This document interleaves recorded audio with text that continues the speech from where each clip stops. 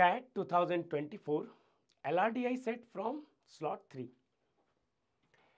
It says the table given below shows the amount in grams of carbohydrate, protein, fat and all other nutrients per 100 grams of nutrients in 7 food grains. So different kind of nutrients, carbohydrate, protein, fat and other nutrients out of total 100 gram. Each of these will be added up to 100. The first column shows the food grain category and the second column its code name. Food grain category, cereal, code name C1, C2. Millet, M1, M2, M3. Pseudo cereal, two types of pseudo cereal, P1 and P2. Now it says the following additional facts are known. So this looks like a typical distribution problem, quant based distribution problem, where you need to figure out some numbers, some linear equations where you need to solve it, some integral solutions and fill the values. Now let's try to understand from question if this set was worth attempting it. So question, all the questions are theta problems. That means there is a certain answer, right? So in these kind of situations, you can simply understand that it's possible to fill all the values, right? Or even if you are not able to fill all the values, it's possible to get an exact answer of these questions once you are done with the table. So definitely this set was one of the sets in slot 3 which was worth attempting. So let's try this one. It says both pseudo cereals had higher amounts of carbohydrate as well as higher amounts of protein than any millet. So each of these pseudo cereal has higher amount of carbohydrate as well as protein than all of these three, right? So for now, I will say that out of M1, M2, highest is 62. This must be greater than 62. Now this could be greater than 62, but in that case we will have to increase this value. But let's, for now, whatever information is given, let's write it down. Then in case of protein also, in each of these pseudo cereal, the protein is greater than any of these three millet. So this is already 14. In P1, it must be at least greater than 10. Okay. Rest of the two could be greater than 10. In that case, we will have to adjust this one. We will have to take greater than all the three. But as per now, whatever information is known, I am writing that. Then it says both the cereals had higher amount of carbohydrate than any pseudo cereal. Both the cereal C1 and C2 had higher amount of carbohydrate than both the pseudo cereal. So for now, again, higher of these values is 66 and also known both of these values must be greater than 66. Then it says all the missing values of carbohydrate amounts for all the food grains are non-zero multiples of 5. Means all the values whatever missing here are multiple of 5. Then it says all the missing values of protein, fat and other nutrients amounts for all the food grains are non-zero multiples of 4. So in case of rest of them, all the missing values must be multiple of 4. So let's write it down like this so that we can realize it while solving. We can use it while filling the table. Now it says P1 contained double the amount of protein that M3 contained. P1 contained double the amount that M3. M3 has protein value which is multiple of 4. If I take this as 4A, can I say this must be 8A? Right? Now, if we start from here, this information looks useful. If this is multiple of 8, can I say 66 plus 10 is 76. Sum of these two values must be 24. This number must be multiple of 8, right? And must also be greater than 10. So multiple of 8, if I take, this will be 16, then this will be 8, greater than 10. And after 16, I will have to take 24. But if I take this 24, this will become 0, which is not possible. It says non-zero multiples of 4. So in that case, we can simply say that this value will be 16, this value will be 8, and then this value will also be 8 because this is just double of this one. So now where do we go? From here, again, what information? We don't go random numbers. Where can we go from here? So we know that these two values are greater than this and this value is greater than this. So let's start with this one because these two are greatest out of these 7 values. So this value must be multiple of 5. If I am writing 5m plus, this value must be multiple of 4. So 5m plus, or maybe 5x plus 4y.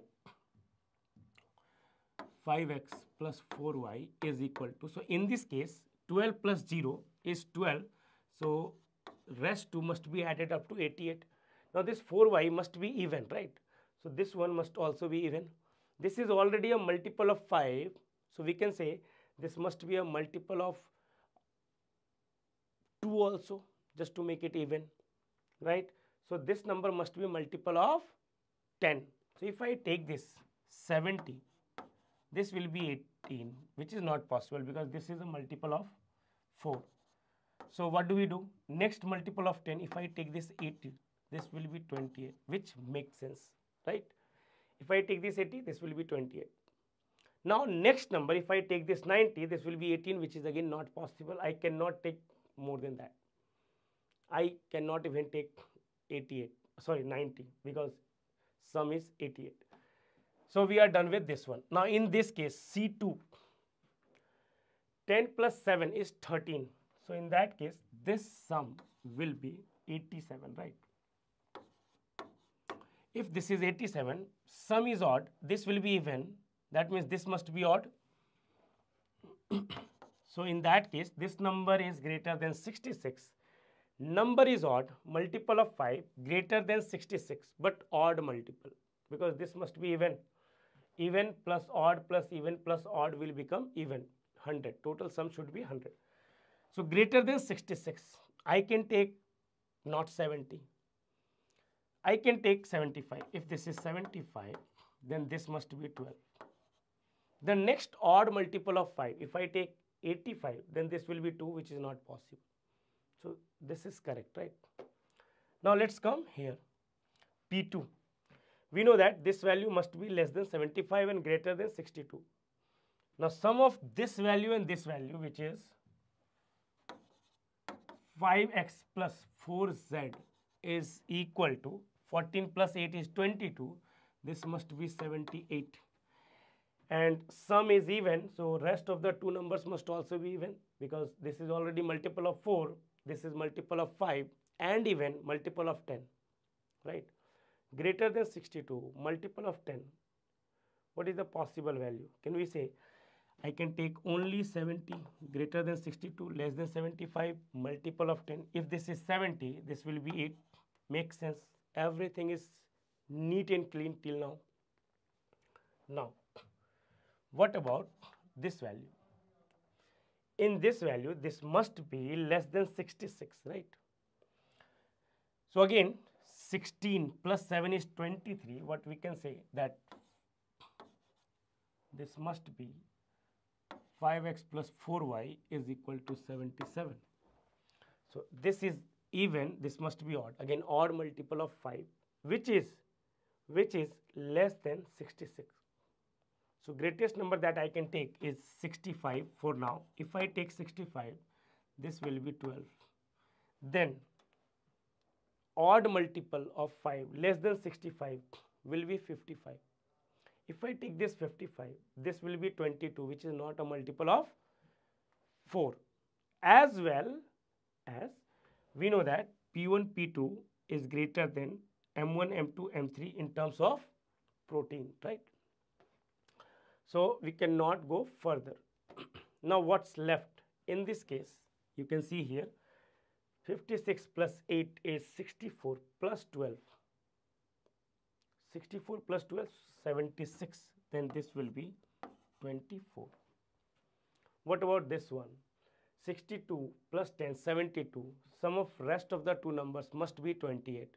Now there is no condition regarding these two values other than that both of them should be multiple of 4. So it could be 4 plus 24, 8 plus 20, 12 plus 16 and vice versa as well. So we don't know anything about these values. If I take this as a multiple of 4, let's say 4a, then this will be 28 minus 4a. That's it.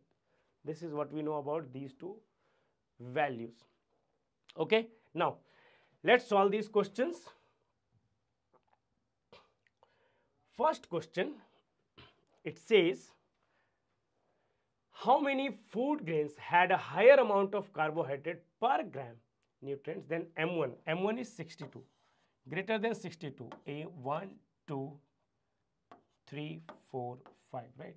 How many food grains? So our answer is 5 in this case. Okay.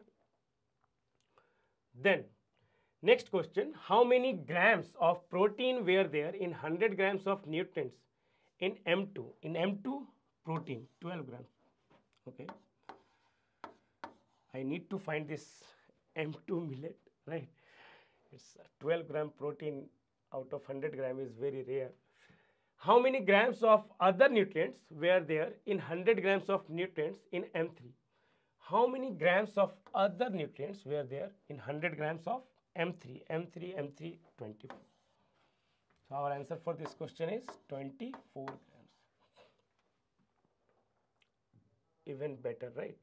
What is the median of the number of grams of protein in 100 grams of nutrients among these food grains? What is the median? We need to find the median. How do we find the median?